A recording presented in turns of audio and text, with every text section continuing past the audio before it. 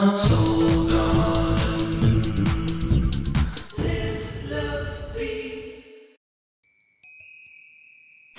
Welcome back, producers. It is now Wednesday. Well, I think very sunny for the Tauruses. Venus is ruling the day. Venus is your ruling planet, so it's love, it's creativity, it's compassion. It's really what Tauruses are great at, frankly. The sun also in the third chapter of Sun in Libra. Really a lot going on for you, Tauri. Now, the moon itself, I think, spacing you out. Let's just start the stage with that. Emotionally, you're being pulled up into your philosophy. So you're very philosophical about how you feel about certain things, right? Or you're very passionate about what you do believe in, passionate about your philosophies. One thing's true, you're not in the present, you're focused on your philosophy. So this is the spaced out icon I give out. But it is in an earth sign just like you, so it's a time where Tauri can kind of plant themselves into the earth like they dig. Get your feet dirty there in the sandbox, so to speak, Taurus.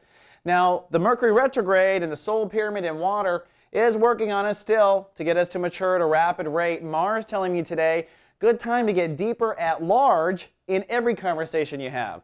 That's right, Taurus, get deeper. Well, I think Taurus is sometimes really will kind of disconnect from a lot of what they wanted to say. They're the king of backstory and the backstory to backstories.